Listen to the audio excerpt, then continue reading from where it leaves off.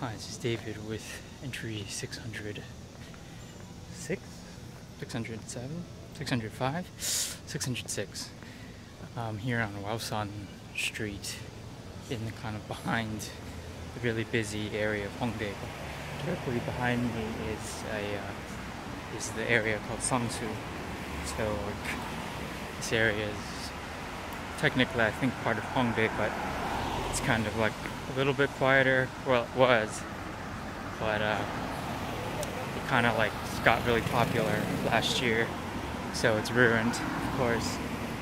Kind of wanted to talk about that, about this kind of, I don't know how to really properly describe it, but it's kind of like this thing where something is unique or special in some way, and we feel as like people the need to feel special too, so we go and like experience it or whatever, and we do it like a couple times, and then you tell like your friends, oh yeah, this was really cool, really like, and so then they go, and then kind of like it expands like really fast, and so a lot of people start going, and it becomes what's known as popular, right? And then you kind of finally enough people go, and that popular thing that was once like special and unique becomes the opposite, and it's destroyed.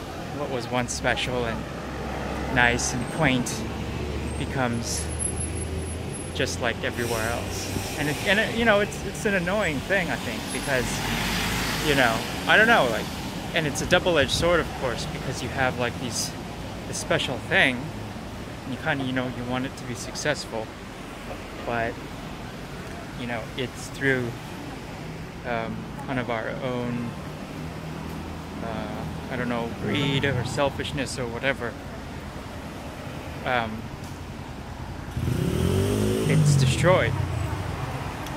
There's places like this area, Hongdae, that was once like a very niche art community, fueled by the university, the art university, and it was like a really kind of like hip area, even as short as 5 or 7 years ago, and it was completely destroyed. It's not like that anymore. It's completely commercial, and you had places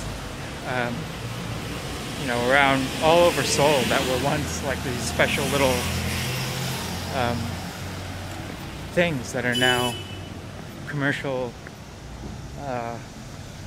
pieces, chess pieces that are used for, like, you know, profit. And I get like how, you know, most things can't be run just on their kind of specialness or uniqueness, that everyone has to make money. There has to be profit. There has to be some kind of motivation there. But for some reason we feel like, or at least in Korea, or I think it's kind of a human thing, that everything gets destroyed by our kind of desire to experience that kind of like unique feeling or whatever. And it's sad, really.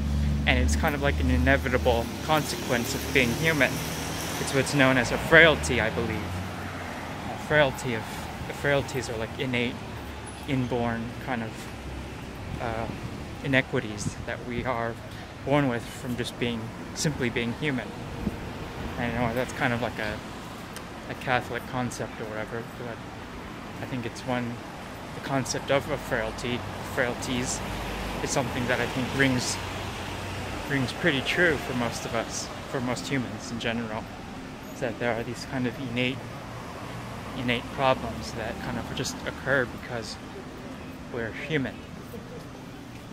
And I don't really know how to describe it any better than that, where it's just like there's no real reason, but we kind of force these situations to occur when there's like no good reason for them to, by just acting on our kind of desires or whatever, naturally occurring desires.